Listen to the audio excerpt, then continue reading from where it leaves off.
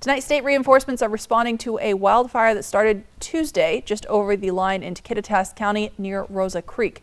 It's burned almost 500 acres so far. A Type 3 incident management team from the state arrived this morning.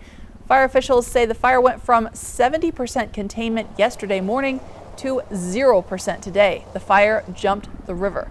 So far, there have been no injuries and no structures lost.